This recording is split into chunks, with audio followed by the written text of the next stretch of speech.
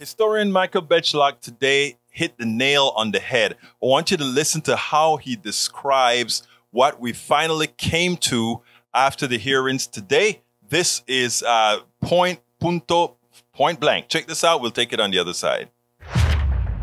The behavior in real time of Mark Meadows, to have no understanding of the danger of the president going to Capitol Hill, or of him attending the meetings of the plotters the night before. And this was someone who was elected to Congress, Mark Meadows. This is not just, one of these people off the street plotting against our democracy.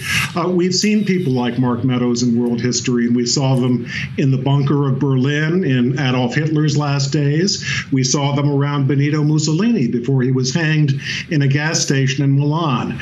There are people who are accessories to terrible authoritarian leaders who do extremely terrible things.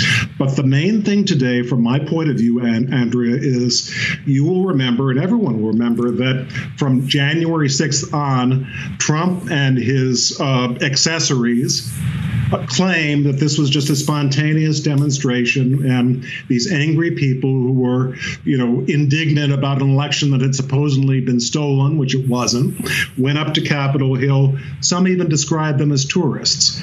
As of today, irrevocably, it is very clear and very concrete.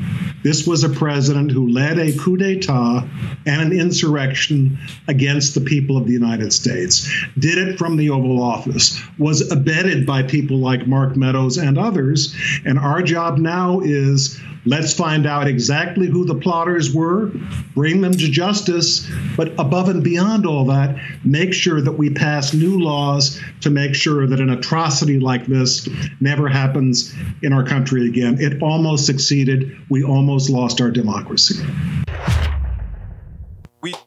Cassidy Hutchinson, once an aide to former White House Chief of Staff Mark Meadows, she single-handedly, with her testimony, any Trumpist or anyone else who heard that testimony, it was quite clear that all of this planning originated directly from the White House.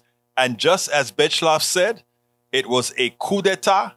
It was an insurrection to try to overthrow the government of the United States, or the newly elected government of the United States. That is treason. That is what Donald Trump needs to be tried for and sent to jail for, sent to prison for. Because again, he attempted single-handedly with a lot of help to actually steal an election. And it's amazing, all the things that Trump always talk about. Those four other fingers, when he's pointing, is always pointing back. Election fraud, Republicans and Trump. Sleazy behavior, election, Donald Trump and his sycophants. So let's not play games here, folks. This was directly the fault of Donald Trump. And by the way, folks, there's a thank you button down below. If you like these videos, why don't you just click on the thank you button and help us keep this stuff going, making sure we tell the truth to those who need to hear the truth. We spend a lot of time deconstructing the news, trying to parse it into a form that everybody can understand. We try to find those little nitpicks where it flies above the fray, etc. If you really like these videos that we do, I want to ask a big favor. Please go ahead, number one, subscribe to our channel, and number two, please join if you can. Thank you so kindly for watching. Keep watching. Please remember to share. We must populate the entire internet with our progressive message, a message that we know is what most Americans say that they want. So help us, please join.